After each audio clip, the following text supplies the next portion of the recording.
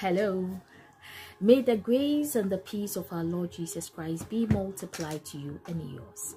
I know it is well with you. And today I am here to exalt you on the peace of our Lord Jesus Christ. I was studying something that caught my attention in Psalm 120 verse 7. And the scripture says that I am for peace, but when I speak, I am for war. Or let me just quote exactly what it says.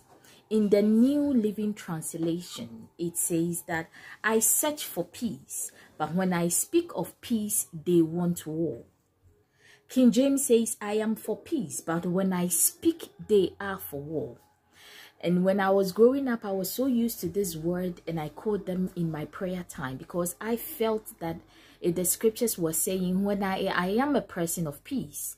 But you see, when I pray, when I speak, it's of war, because it is against the plans and the weapons of the enemy.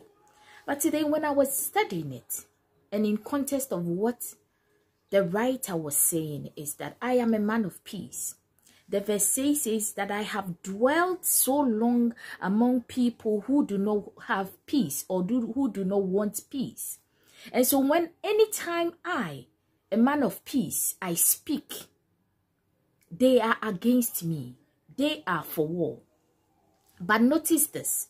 It says I am a man of peace, and when I speak, they are against my words. They are against me. The very moment he is quiet, they don't have anything against him.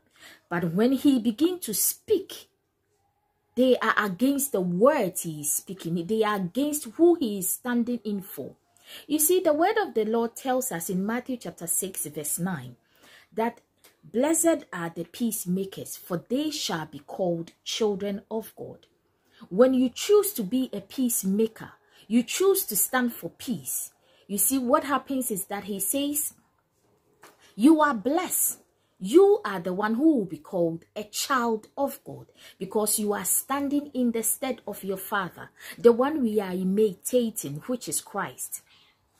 And another thing I want to bring to your attention is that, you see, when Jesus was leaving, he told us in John chapter 14 verse 27, he said that my peace I leave you, not as the world gave.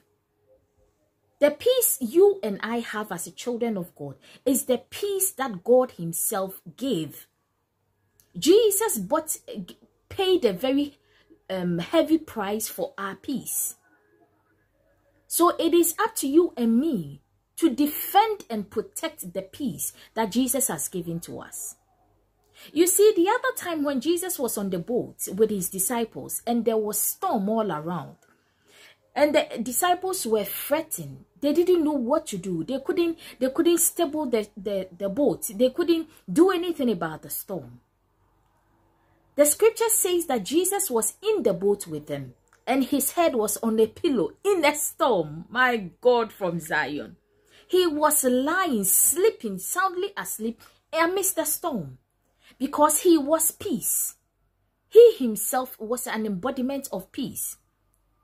And so that is why, as a child of God, you can go through circumstances, you can go through struggles and challenges and still have the peace of God in the inside of you.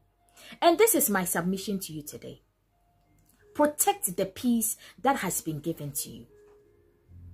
He says, as long as we are in this world, we are not of this world, and we are going to face many challenges. But he says, do not be troubled, because I have overcome. And you are in me, seated far. You are seated in heavenly places, far above principalities and powers and rulers of darkness. Let this mind be in you, which was also in Christ Jesus. That although you are going through stuff, although you are in a challenge, although you can't seem to find the way through, the way out, you don't even know what is going to happen. He says, I should tell you that let this peace of God reign in your heart. You see, the other time he told his disciples, he was teaching them, and he said, you know what? My peace is what will guide you. He says, it is my peace that will teach you what you need to do. Let me read this exactly what he says in John chapter 14 verse 27. He says, peace I leave with you.